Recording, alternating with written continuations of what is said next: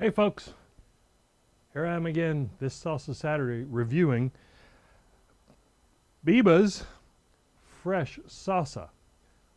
I was totally mistaken last week. I thought I grabbed the same two varieties. I actually did get the 4 chilies, but I didn't realize it because right there on the lid, that's how you identify the 4 chilies. So it has all the same ingredients as the Serrano chilies, or the Serrano version that I had last week. And so that's, where are the ingredients again? Right there. Tomatoes, Serrano peppers, fresh garlic, sea salt, cilantro, onion, lemon juice, red wine vinegar. Now, the 4 chilies are, of course, Serrano, chili piquin, or Pekin, habanero, and chili de arbol. I know this is going to be pretty spicy, just from that list of chilies alone. So, let's give it a shot. I remember the one that I tasted last week, the Serrano, was fantastic. The flavor was great. I took that into work, and everybody finished it off. Everybody loved that, and they all said the same thing.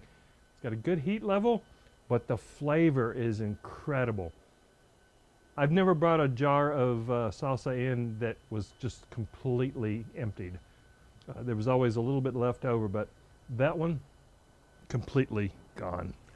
So let's take a look, and let's give it a taste. Yep, smells really good. It's got a little bit more texture to it, but I love this texture. See a lot of onions in there. Let's give that a taste.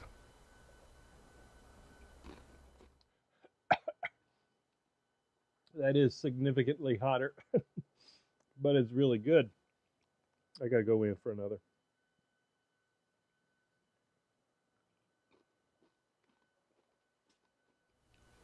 That is so good. The flavor is definitely there. Heat is kicked up quite a bit. Yeah, quite a bit. I really like it.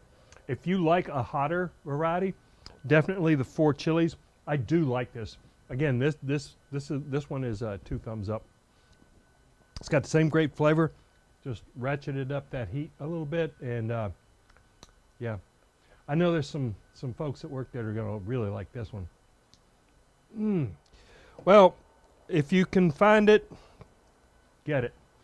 I'll put links in the description box below like I did last time for their website and where to get it on Amazon.